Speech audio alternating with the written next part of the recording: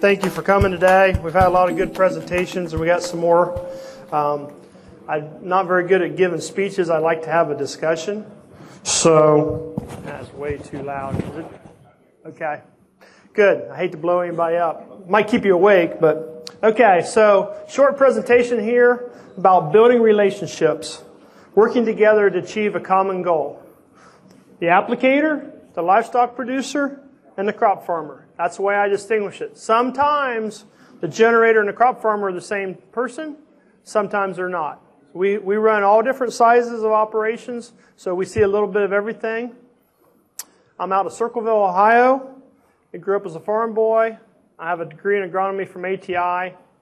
Started WD Farms in 1987. One of my quotes, my granddad and my great-granddad was all preachers, so I guess I get some of those genes. But I have lots of interesting points to ponder. And one of my saying is, I'm not the cheap guy, I'm the best guy. So that's one of the philosophies we run off of. See if I can mess this up. Right side? Okay. So, started the trucking business in 1985 as I retired from being a crop farmer. The early 80s was a great time to come out of college and start farming full time. So I got tired of fighting with my dad. My dad's a great guy, but very intense as I am, and I decided to go my own way. So started a trucking company in 1985, hauling grain and fertilizer. In 1987, my cousin came to me and wanted to know if I could haul manure in that fertilizer tanker. I said, sure, I'll do anything for $1. So presently we own 4 semis and 6 stainless steel double conical tanks. Double conicals are probably our 4th or 5th generation of tankers. They're sloped to the middle. That way everything has a tendency to run out. And we also have measuring sticks inside of them, so we know exactly that it's calibrated stick, that we're hauling at least 6,000 gallons. Depending on the density of the product, we can go down to 55 or 5 if it's a water lime, 10 or 11 pound gallon or sand based. We run JCBs. We work up to 200 miles from home. Unlike a lot of guys that say, well, we work within 20 miles of the house. I wish. 20 miles, most mornings it's at least 45 or 50 or it's a hotel room.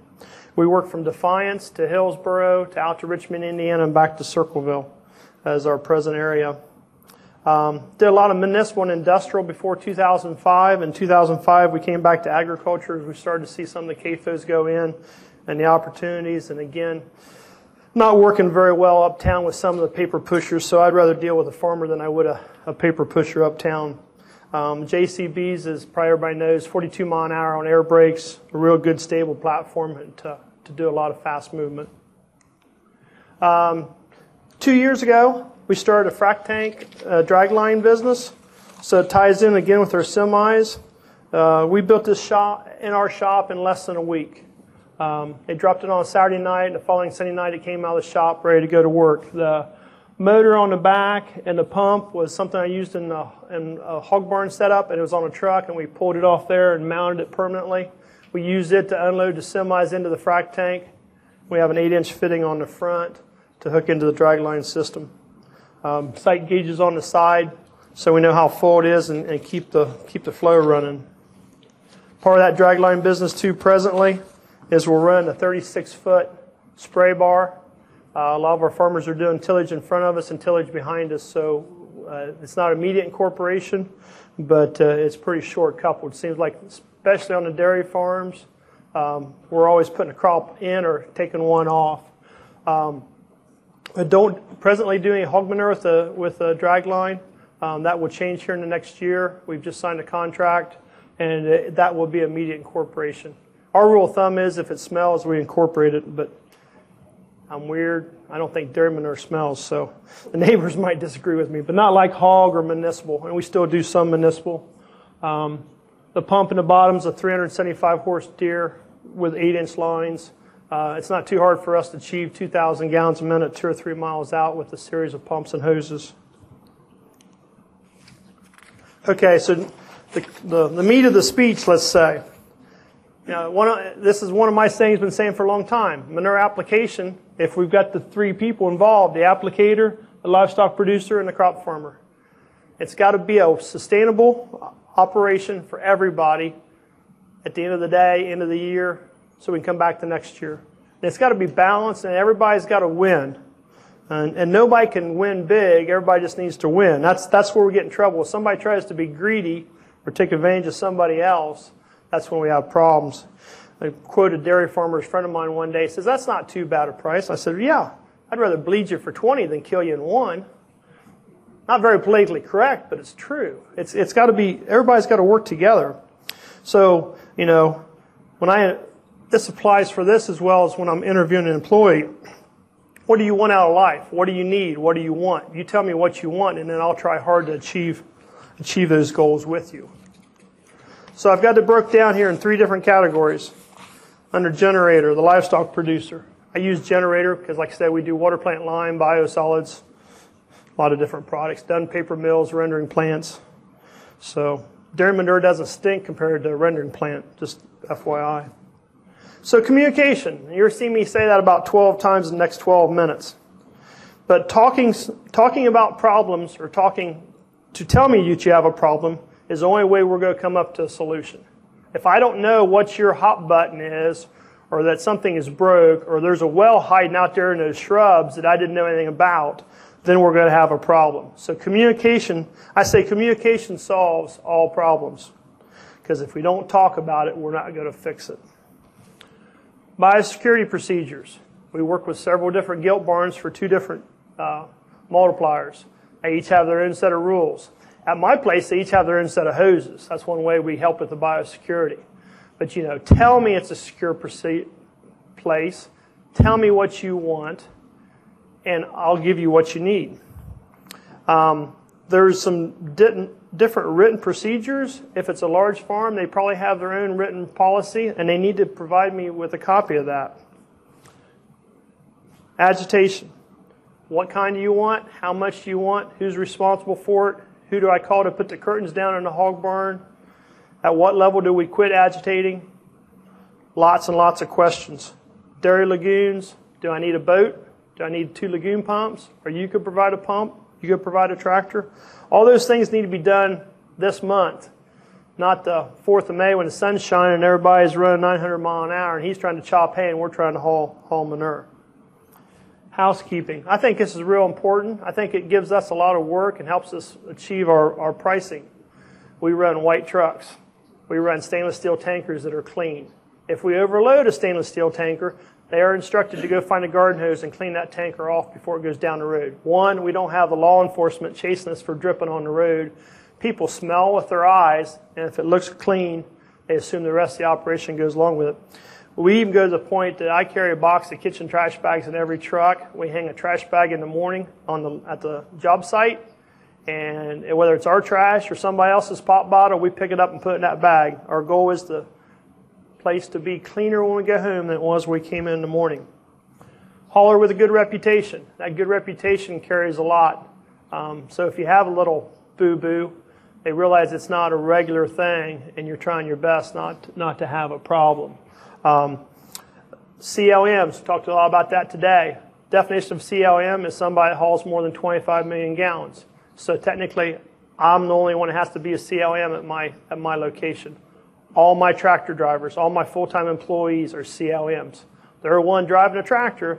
They need to understand what a blowout is or waters of the state or whatever the case may be. There's 235 CLMs. About 3% of that number is my operation. Some of them are no longer with me, but they would count in that number, and most of my staff is a CLM. I pay them to go to the meeting, and I pay for all their fees. It's just the right thing to do, but a good reputation and being a quality hauler. Uniform application, documentation, the weather, the soil samples, the manure samples. We pull a composite manure sample every day on every job if it's got any size. If we move in and we only do 100,000 gallons, it probably doesn't have a sample if it's the first day or the last day of the operation. But if it's a regular run, we have a sample every day. So I also have a lot of data in my files, samples. And I have a good idea what that place is going to produce when I get there so I can match it to what the nutrient needs are. We run time logs on things. All the trucks, we don't just make a check mark. we put a timestamp on when that load came away from the load stand. A big thing, especially on a hog barn, is no interference with day-to-day operations. Usually our footprint's smaller at a hog farm. No, don't be in front of the grain bin or the feed bins. Don't be in front of the loading chute. When's that truck coming in? Don't park, if it rains, don't park somewhere where they can't get access to what they need. So, kind of want to, do no harm, but you want to be invisible. As an applicator, you want to be invisible to the farm almost to where you come in and do your job and leave and there's no problems. What roads do you want us to use? What driveways? What roads posted or has a problem we need to know about? Sometimes our jobs are 200 miles from home and they said, well, here's the maps, but now I go to scout them and it's got a bad bridge on it. Well, now I have to reassign things and it might add miles and time to my operation, so therefore increases my cost. So good communication on that. Probably one of the things we have the toughest time of my employees is coming back the driveway. If a farmer doesn't want us to exceed 15 mile an hour, we need to have that discussion up front, and then I enforce it as much as possible. I have a 20-year-old son that's got a big foot, and I don't know where he got that genetics at, but we're always in a hurry. We normally get paid by the gallon is the way we charge, and so whatever we can do to pick up the pace. And the next area here is concerns and kind of a catch-all. Neighbors, weekends. Some places they don't let us work on weekends. And that's fine as long as we know that up front and I understand it and respect it. And again, Kevin talked earlier, just because the law says one thing doesn't mean you can't do more. I got fired from a place because I wouldn't haul on Saturday of Easter weekend beside town, beside the track meet. I said, I'm not doing it. It's not illegal. No, but it's wrong. And so I pulled out. And I lost that corn farmer as a customer. I still have the generator, but I lost the corn farmer. But got to use common sense, and it's sometimes my position. I have to be a coach to explain that to the generator and or the crop farmer. Tillage before and after and timing and who's going to do that. Again, good communications. And one thing I always ask when I leave is when do you expect me back? So I already go ahead and put that schedule. We typically schedule 6 months to a year out in advance. Now I've got room in my schedule lots of times for little stuff. But my regular customers, they know when I'm going to shoot to come back again next time, and I know what's going to be there when I get there. Okay, what I need is an applicator. Who, what, when, and where always makes a good mystery, I think. So you want to get those questions answered. How many gallons you got? Where are they at? Or where's the fields at? When you going to be full? I like to know when that drop dead deadline is. I work better under pressure. One of my favorite things, who's paying me? We get a lot of, I don't have much, farmers I like working with, we get paid, we don't stress too often about getting paid. But you talk about those things up front. A lot of our scenarios, we'll get some money out of the generator and we get some money out of the corn farmer. So, we have that all divided up and agreed on ahead of time and not after the fact. Once I see the logistics of the job, I'll quote a price. And they know if I got 1 million gallons and I quote them 2 cents a gallon, they know exactly how much that money's going to be. And if I get close to that cap and we've got concerns, we communicate that instead of going over and then say, hell yeah, you owe me another $10,000. That's a good way not to get invited back. Again, agitation. How much? What kind? We don't presently own a boat. We've run 3 different models of boats already. We've pretty much settled on one we like, and that's on my short list of purchases. But agitation is huge importance, whether it's a hog barn and keeping capacity of that pit or in a lagoon. We've got good documentation that shows when we run an agitation boat, we bring the phosphorus up 30%. So now I have a more marketable commodity on the corn farmer side to help cover the cost, and we're keeping that lagoon at capacity so the inspectors don't have to worry how close we're pushing on the full gauge. Big thing too is contact information, phone numbers, addresses, all those things. Get that right up front so when you go to do, not only to send a bill, but to send a copy of the application map and all the records and all the samples and all that stuff. I divide that stuff in the office, and I'll send a copy to the generator, and I'll send a copy to the crop farmer, right off the get-go. I won't. That way, everybody gets copies right to their office and go from there. Yes, sir? Okay, the question is, I talked about being a marketable commodity and how do I access the charge. My rule of thumb, and it's just a rule of thumb, is NP&K and today's commercial prices, and they were up there a little earlier, 30 cents, 40 cents, and 25 cents or something like that for NP&K. Typical hog manure, you might be 2 cents a gallon, and corn farmers should be willing to pay for half of NP&K. And one of my sales things is, I'm going to come up to you and I'm going to give you $20 today, and I want you to give me 10 back. How many times do you want to do that today? All day, every day, right? Okay, but it's really actually better than that because you've got the microbes, and organic matter depending on the manure. So it's more like I'm giving you 30 and I'm asking you to give me 10 back as a corn farmer. Now, the other thing is, and it's covered here a little bit, do no harm. Put an even application out there on the corn farmer's field. Don't compact it, and don't piss off the neighbors. You've got to bring something that has value. But our rule of thumb is 50. We've got customers working somewhere in that 50 to 75% range of NP&K. So, answer your question, I think. Expectations. I think this is probably one of the things that we all struggle with. The corn farmers, crop farmers that may not be used to manure, and they think it's like calling up the co-op and put my fertilizer on this afternoon because I want to plow tomorrow. Well, if it's 1 million gallons, it may or may not happen tomorrow, and especially if it's 12 miles from the barn. A good day for us with the trucks and a honey wagon is about 250,000 gallons a day. So, when do you want it? How long do you think I'm going to be there? We may cause a little bit of compaction where we pull the semis in off the road. If they're calling for rain, I'm not allowed to run. And if it's wet and you think you can shell corn, I can't haul manure because of AWC. So all those things, I need to do a better job of communicating with the crop farmer to understand what rules and regs. And I need a current copy of soil samples. That's the other one that presents a lot of challenges. So all those things, need to make a list and go down to point by point with the crop farmer and or the generator to make sure that everybody understands what's got to be done to keep, and it's not just satisfying the regulatory people, it's to do it right and make sure we got documentation that we did it right. Tillage, like I talked about, before and after application.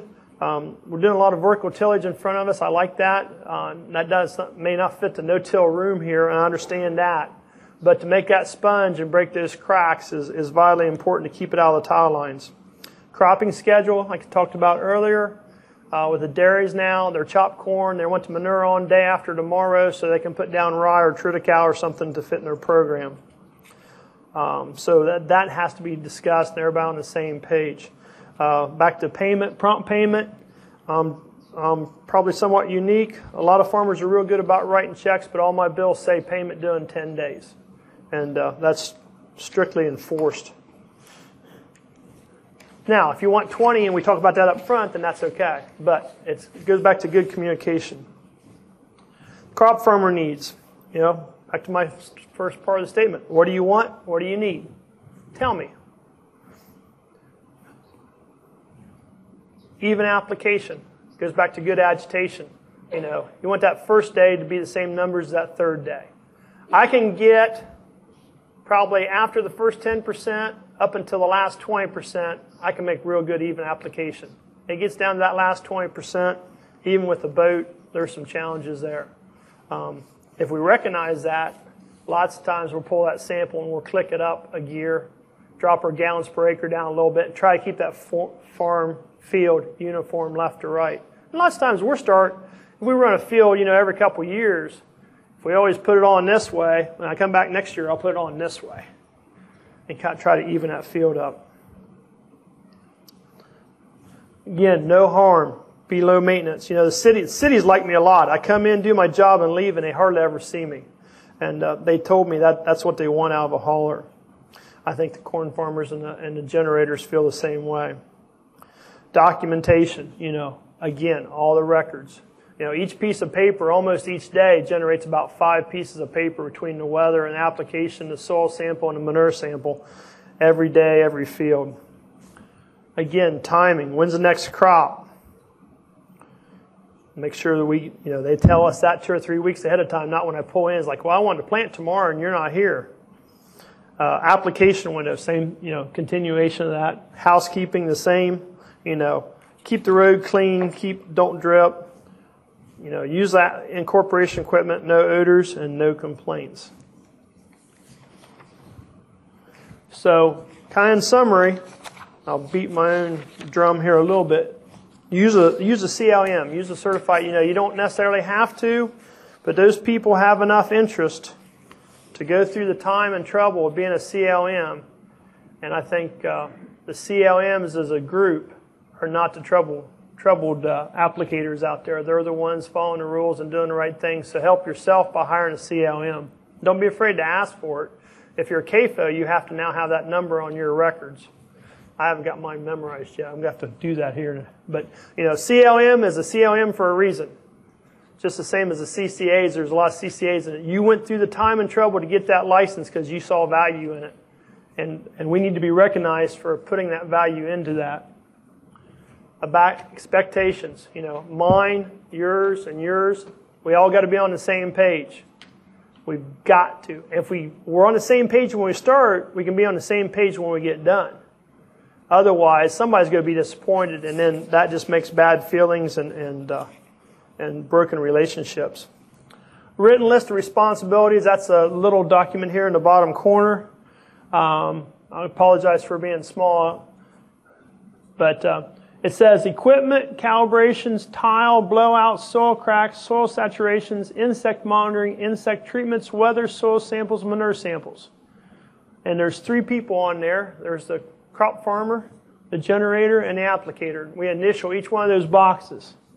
The left side says inspections and the right side says records. And we use this pretty hard, again, so everybody knows what we're supposed to be doing and who's responsible. And it goes, I'm not supposed to do that. And you go, you signed it.